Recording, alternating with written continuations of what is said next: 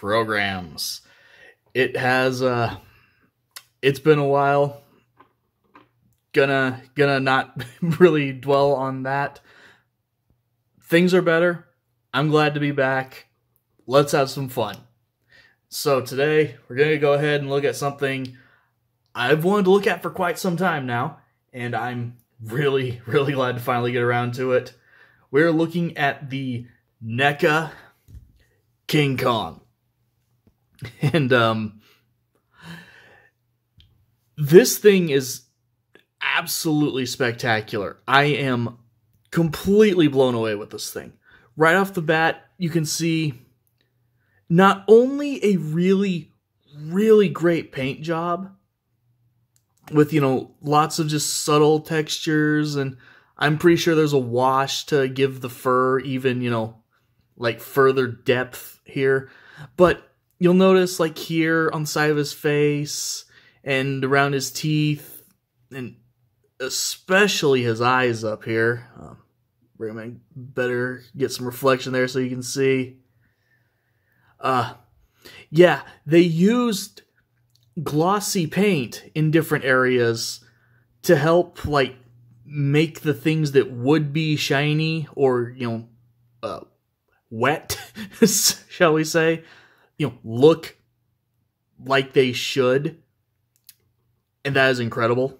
I like just off the bat, looking at this thing, holy cow! Like this is some smart use of paint. I'm honestly impressed as someone who, at least for a while, painted a lot of D&D miniatures. Hopefully you don't hear all this rattling that's going on right now. Here, we'll see if that fixes it. The joys of being rusty at this kind of thing. But yeah, off the bat, cannot praise the paintwork enough. The molding is incredible. Excellent fur texture all over this guy. Wow, I wish I knew what was causing that rattle. That was driving me off the wall. And I'm distracting myself really badly. We're doing this live. We're keeping this all in. It's good to be back. Y'all are gonna be so annoyed that I'm back. So, posability on this guy is fantastic.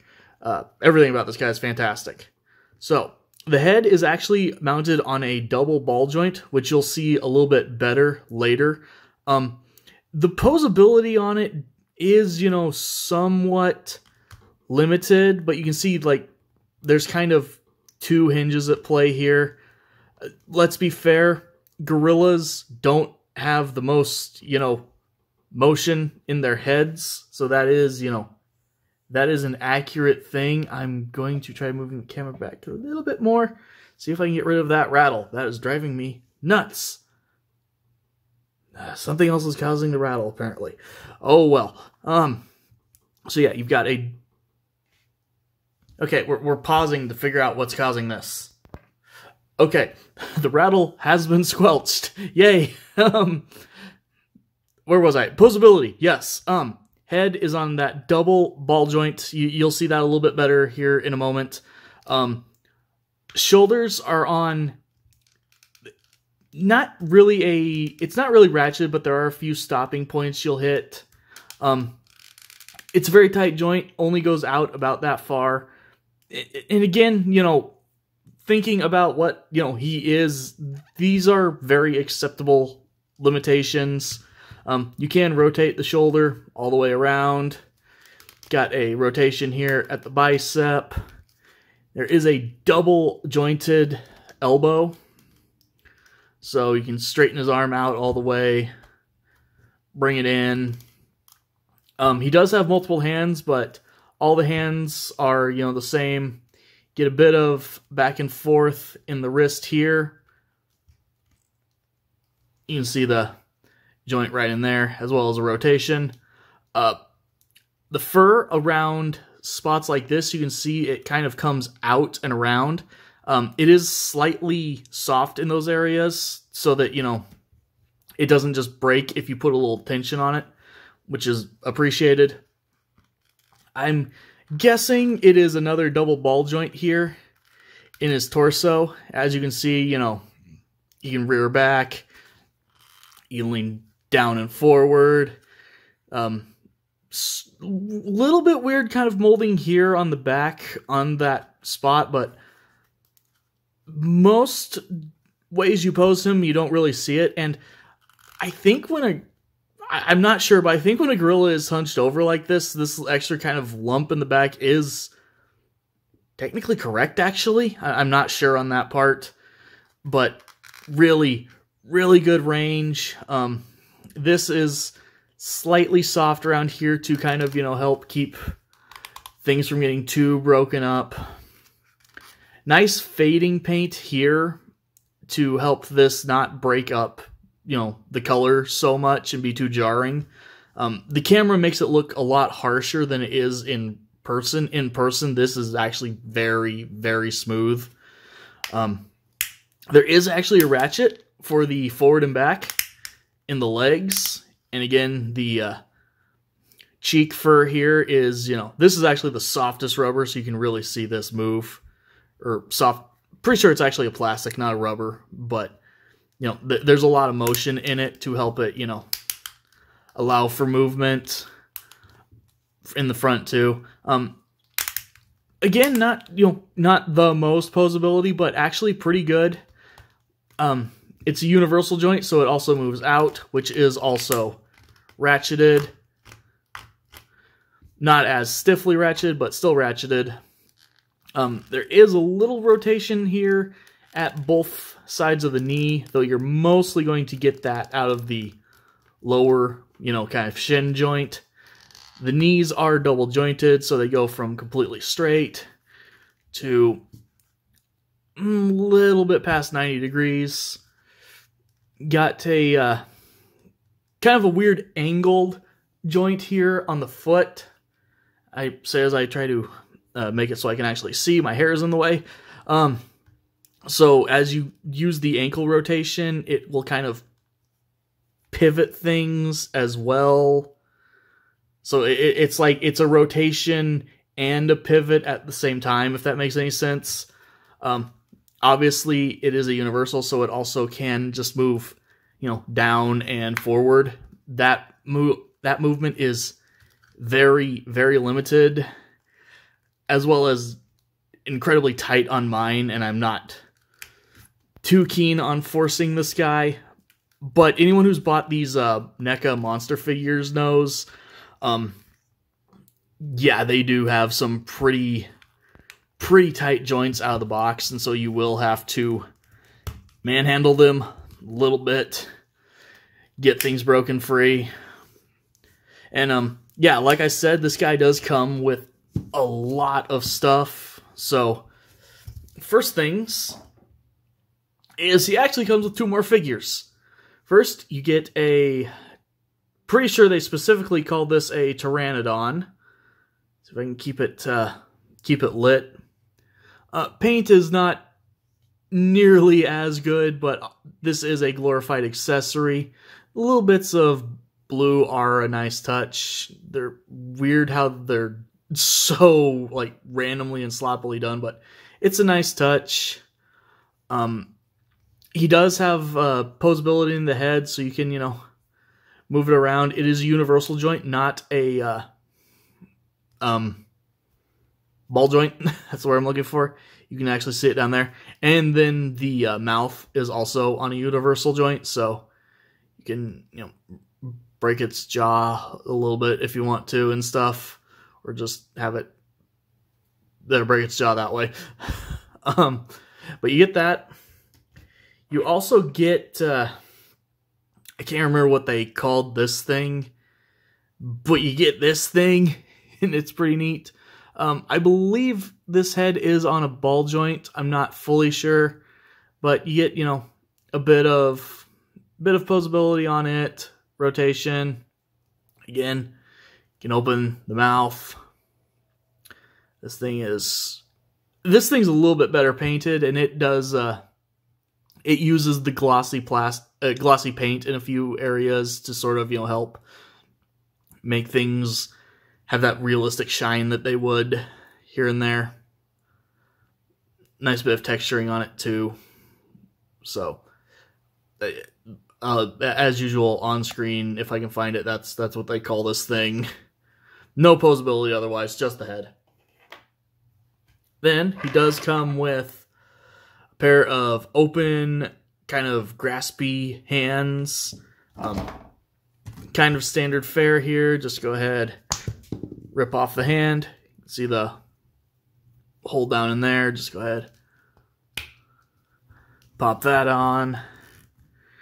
You can have him, start swatting at planes and stuff. And that's one thing to say. This is probably the easiest to pose figure I've ever dealt with.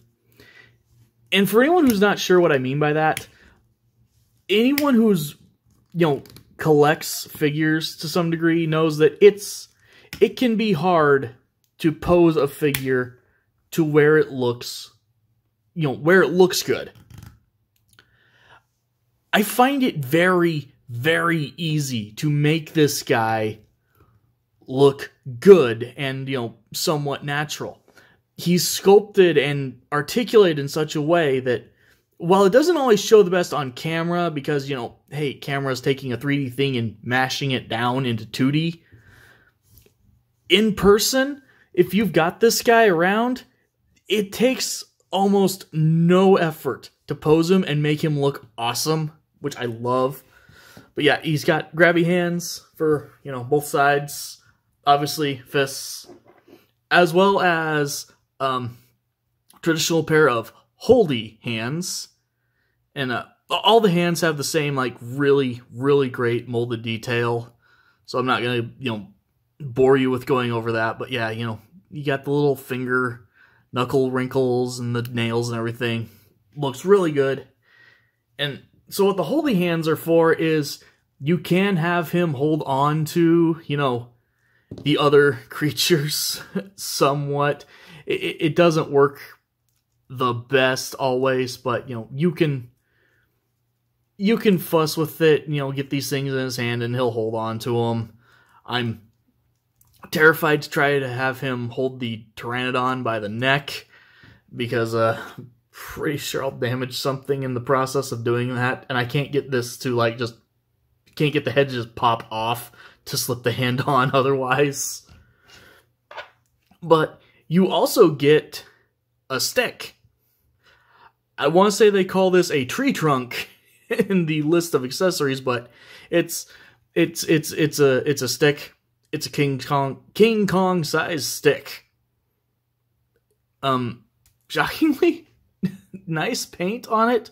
It's very subtle, but there's just enough color differentiation to, really separate the bark from the inner wood of the tree.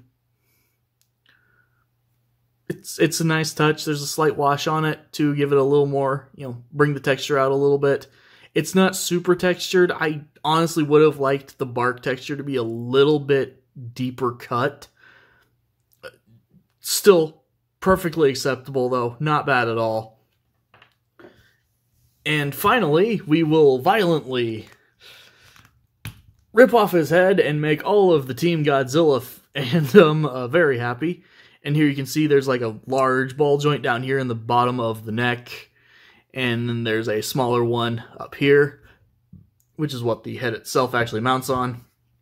And we will put his alternate head on, which I believe this is actually what comes pre-installed when you get him. That can be quite a pop. Yeah, this is his happy face, his nice face. And this one actually has an articulated mouth even. He looks so silly with this one. But I am okay with it. Anyone who's seen basically any King Kong movie, Kong is not a monster per se. He's actually intelligent. He can be nice.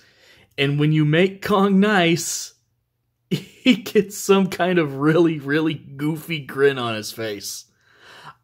I love that touch. It's so nice that he's got this option. You can really see just how like, those eyes are just alive. It is so impressive, especially in person. It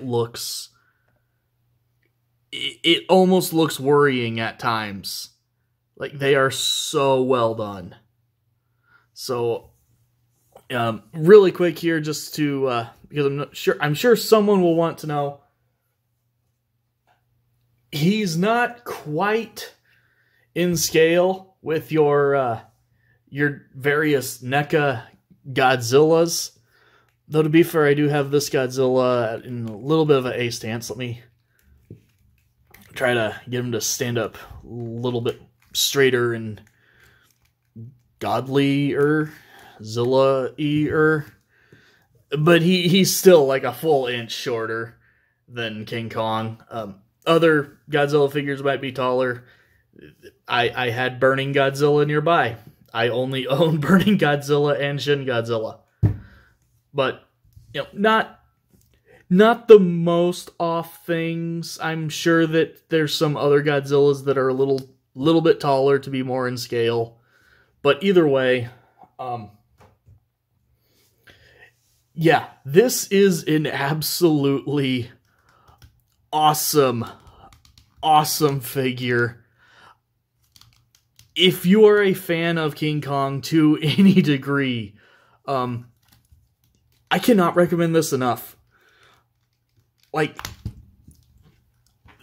again, the paint, the sculpting, the posability, the options of hands, the mouth. He's so good.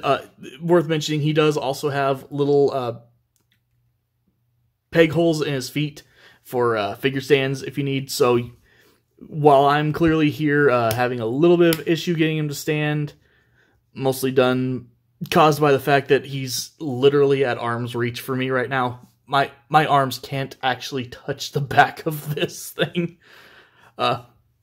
Yeah, he's very easy to pose. He's really easy to work with and just have so much fun with. So, huge recommendation to this figure if you have any interest in a King Kong figure. So, that said, as always, thank you guys for watching, and I will see you next time.